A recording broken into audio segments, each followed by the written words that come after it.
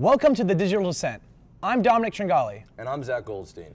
Normally Zach and I only watch the new stuff, but it being Valentine's Day week, we had only slim pickings. I think at one point we talked about watching Human Centipede 2 and Human Centipede 1.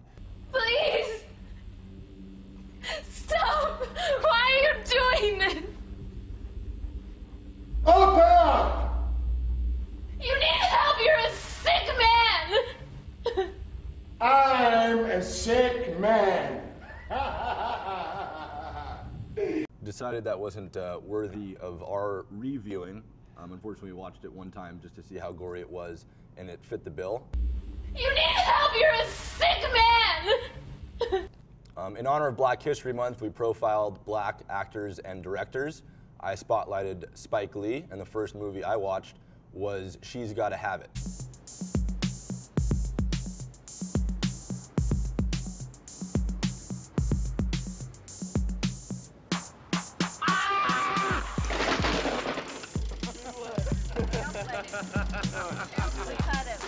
(1986) directorial debut for Spike.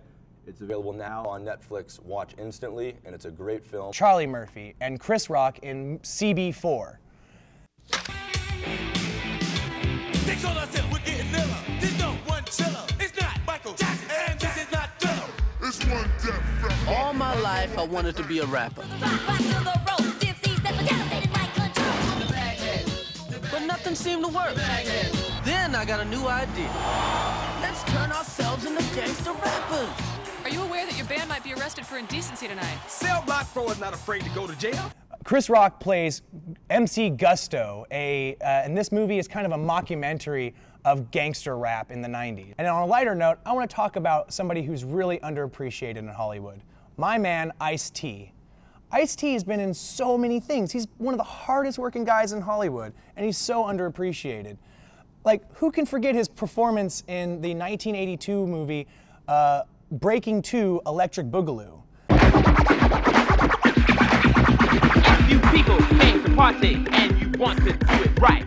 You got to rock and shock this spot. So, let's listen to the groove tonight. Now first you all must feel that this party is for real.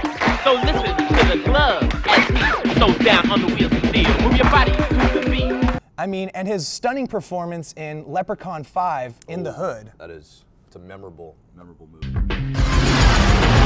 The Hood has never seen anything like this before.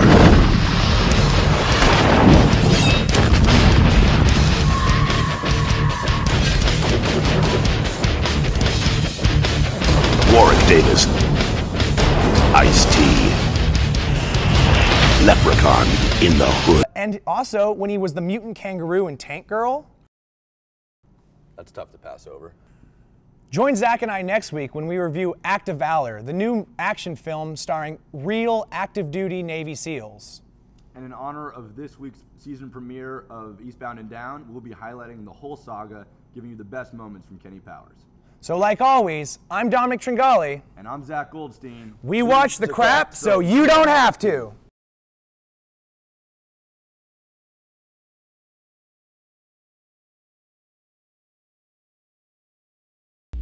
You need